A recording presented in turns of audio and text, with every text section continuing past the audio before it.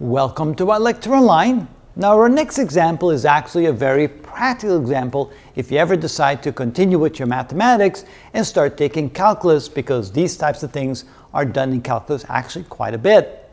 What we're asked to do here is to factor out a common factor from this binomial. So how do you do that?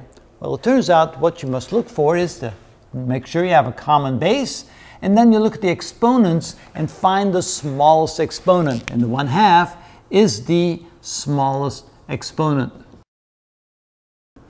Which means you're going to factor out an x to the 1/2. So this is equal to x to the 1/2 times what's left, and this will be 4x to some exponent, and that's the one we need to find, minus 5 times 1. For example, x to the 1/2 times 1 gives us x to the 1/2 back. But now, x to the 1/2 times x to what exponent gives us 3/2 back.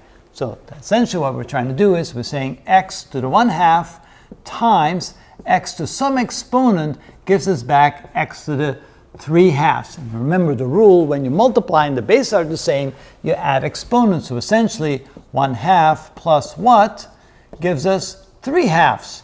And the answer is 1/2 plus 1 is 3/2. 1 plus 1/2 is 3/2. So in other words, the exponent that goes in here is equal to the exponent 1. Essentially, this is equal to x to the 1/2 power times 4x to the first power. We don't have to write that, minus 5.